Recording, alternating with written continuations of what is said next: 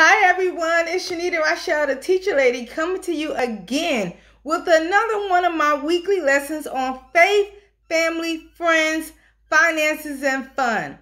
Well, this week's scripture is going to be coming from 1 Samuel 16:17, the New Living Translation. But the Lord said to Samuel, "Don't judge by his appearance or height, for I have rejected him." The Lord doesn't see things the way you see them. People judge by outward appearance, but the Lord looks at the heart. The Lord looks at the heart. Guys, this week, you all know that Monday was my birthday. So I was waiting on a box to come from my mother because she had told me she sent a gift box. Well, let me tell you about what happened to me. Hold on for this story. Well, on Wednesday, I checked the porch and there was a box out there, but I didn't open it right away. I brought it in the house and I set it in the living room, and I never opened it. The next day, I went to go open the box and I tore a piece of the paper off, and the front of the box read, "Connolly, fully glazed, wasted clog outlet." So I'm like, what? Yeah. I'm thinking, okay, let me look at this again. It says fewer clogs, less internal buildup. So I start shaking my head because the picture on the box was of a white toilet and this blue highlighted funnel that shows you the path to remove waste. So I said, now, I know my mom ain't send me a colon cleansing machine for my birthday. So I called her. And she said, "No, I didn't send that. That's not the gift that I sent you." She said, "Well, did you read the label? So who was from?" So I went back and I said, "Oh, it's from my auntie." So then I asked my mom, "Did you tell her that I was having GI issues?" Because I hadn't shared that with everyone. She said, "No, I didn't tell her. I don't know what would make her buy you that." So I didn't call my aunt right away. I'm going to just tell you the truth. I waited about 2 days before I called her. Matter of fact, I didn't. I texted her Saturday evening to say, because I was trying to figure out how I say thank you for the colon cleansing machine for my birthday.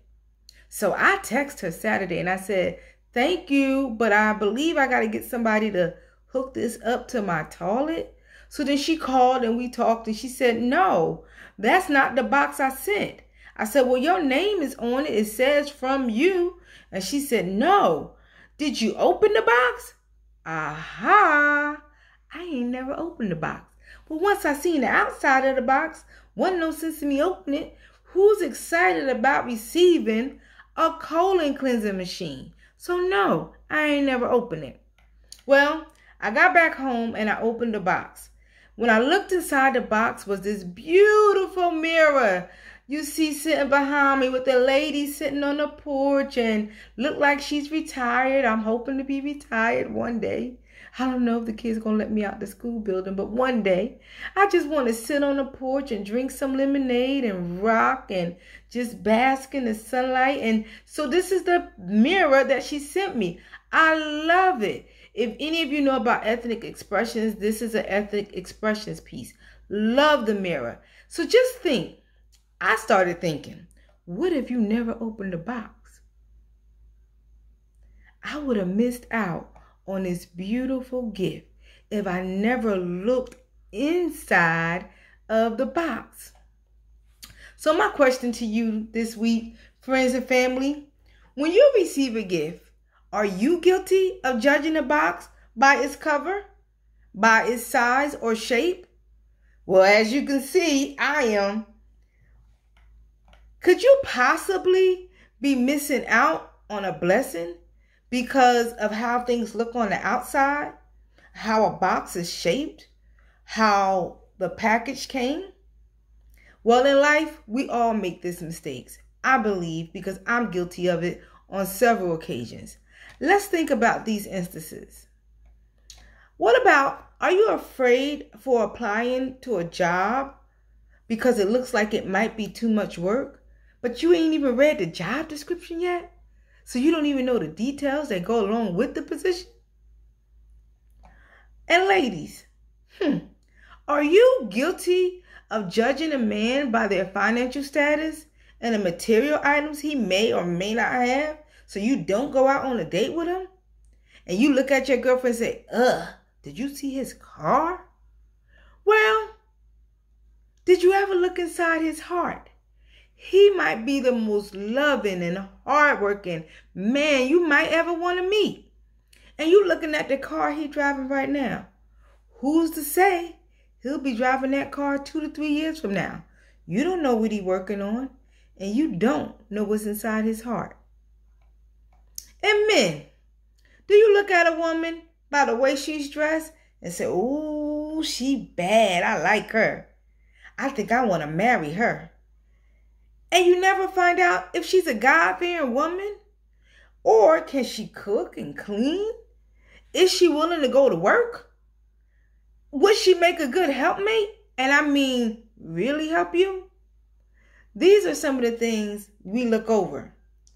How about for those of us who may be considering making a big purchase or have made big purchases before? When you go to buy a home, do you look at the exterior of the home and say, well, that's not the color I want. I don't want to buy that house. And you never walk through it to check out the fixtures, the layout, the square footage, or maybe check to see if the plumbing and the lighting works? Is there electricity running through this house? These are some of the things you need to do.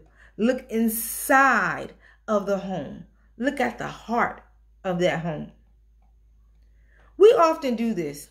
We judge people by what they're wearing when they walk into church. When they come walk in the workplace, we look at them and we frown.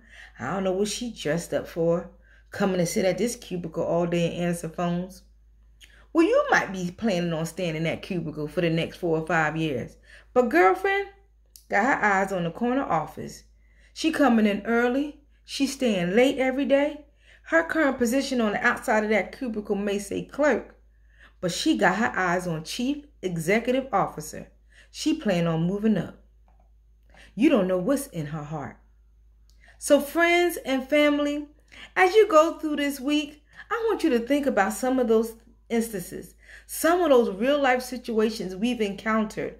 And I want you to start looking inside the heart of the current situation. Look at the heart of that person. See what it looks like, sounds like, feels like. Get to know them. Get to know your coworkers. Get to know your friends, the people next door, on another side of them. Not just how they dress, not just from what they tell you. Get to see what's inside their heart. And you need to do that before we start making these fast judgments, because we're quick to judge. And as you see, God does not look at the outward appearance. He looks at what's in our hearts. Thank you again, guys, for listening to another one of my life lessons. I hope that this was a blessing to you as it was to me. As you see, I got this beautiful mirror just because I opened the box and looked inside the box. Please don't forget to like, share, and subscribe. Have a blessed week, family.